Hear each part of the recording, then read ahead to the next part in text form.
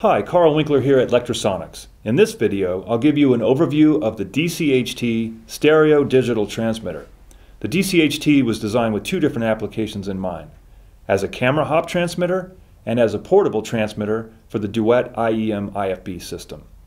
The DCHT can accept a wide variety of input sources, including analog line level, lavalier microphones, and AES digital. The unit can transmit an encrypted signal for future applications. Two-way infrared sync means you can set up your associated receivers quickly and easily.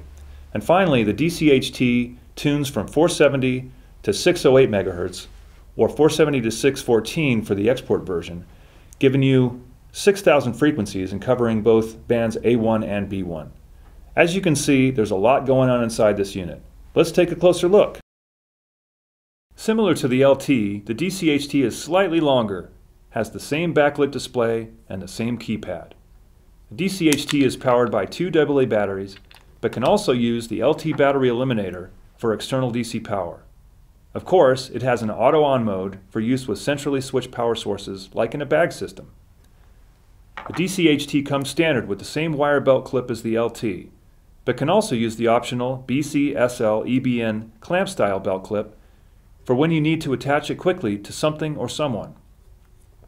Here on the side is the USB jack, allowing for firmware updates in the field. On top of the unit, you can see the standard SMA type antenna connector, and also the programmable switch. The switch can be set up to turn the unit on and off, or as an audio mute with the RF carrier still on. Then there are the channel input activity LEDs, green to red with analog sources, and blue when digital inputs are selected. The two-way infrared sync window allows for quick setup with the M2R receiver or any future products. The TA6 connector was chosen for two reasons. First, we wanted to keep this unit small. And second, so the inputs can properly handle analog mic and line level signals and the AES digital inputs. The mic inputs are servo bias type, like all our transmitters introduced in the last 15 years. All the different adapter cables for these various sources are available now, including a pigtail version in case you need to wire something custom. Okay, so now let's get a detailed look at the screen and menus. The home screen should look familiar to anyone who has used an LT or SM wideband transmitter, although there are some differences. We see the transmitter's name. This can be changed in the menu, the battery status, whether or not it's transmitting, the operating frequency, and the audio input level. After pressing the menu select button, now we can see the different menu choices. And again, these are mostly familiar if you've used some of our recent transmitters. First is input gain, then manual frequency setting. Next is something different, however, the M2R menus. Pressing this gets us into some of the items related to the M2R receiver. These are derived from similar functions in the M2T half-rack Duet transmitter.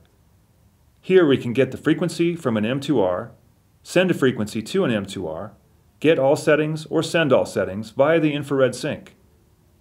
We can also name the transmitter and use the flex list.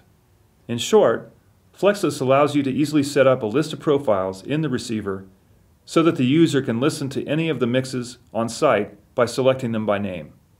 For more information on flex list, check out my video covering the details of the M2R receiver. If we back out of the M2R menu, next on the list we see the programmable switch settings. This allows us to determine how the top switch behaves. It can be bypassed, set to mute the audio with the RF carrier still on, or to power the unit on and off. Next on the list is the high-pass filter settings, common to all our portable transmitters. Stereo mode lets us choose whether or not the two channels are linked or independent.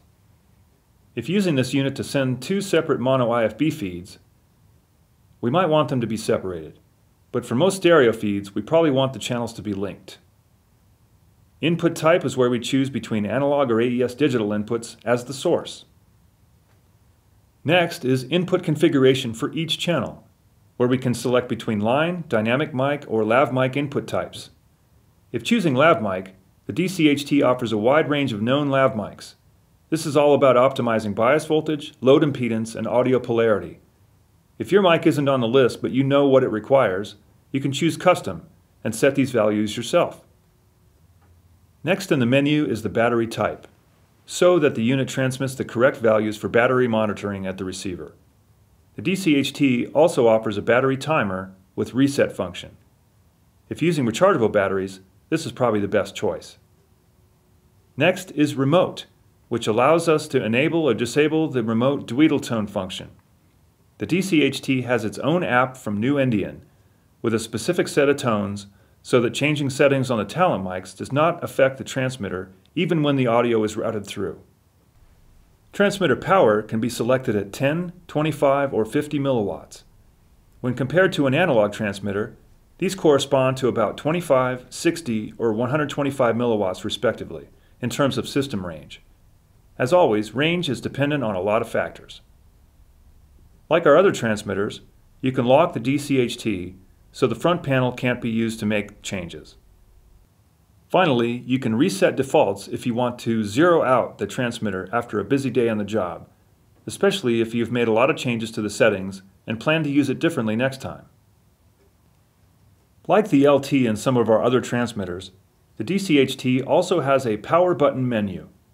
Here you can turn the power off, turn on or off transmission, select auto on if you are using a central power source, change the LCD backlight timeout, or turn on or off the external LEDs.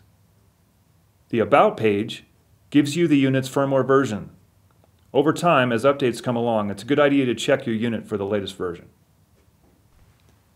As you can see, there's a lot going on inside this transmitter, but let me show you how easy it is to get it set up and running with the M2R digital receiver. Usually, you want your receiver to choose a clean frequency by scanning or using SmartTune. We'll use SmartTune on the M2R as it only takes about 30 seconds to scan from 470 to 608 MHz before choosing the cleanest frequency.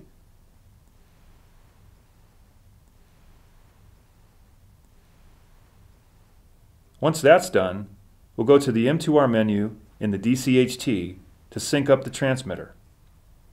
After selecting Get Freak, we see Sync and an arrow pointing to the Up button. Hold the units close with the IR windows facing each other and press the button. You'll see the handshake on both units, and just like that, they're synced. Now we go to the Power button menu to turn on the RF transmission on the DCHT.